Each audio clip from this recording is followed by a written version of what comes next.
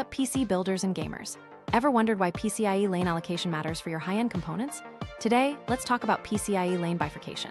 This is how your CPU's direct PCIe lanes, usually 16 for your primary GPU slot, can be split up. For example, an X16 slot can become 2 X8 slots or even 4 X4 slots. This is managed in your motherboard's BIOS settings. It genuinely matters if you're running multiple NVMe SSDs directly from the CPU, or if you're using a PCIe expansion card that needs more lanes than the default X16 slot can provide alone. This ensures each device gets its dedicated bandwidth. Think content creation workstations with multiple storage devices needing max throughput simultaneously. However, for most gamers with a single GPU and 1 or 2 NVMe drives running off the chipset, bifurcation is largely irrelevant. A single GPU almost always runs at X16, and modern chipsets handle additional drives sufficiently. Don't worry about it unless you have a specific need for direct CPU-attached, high-bandwidth lane sharing.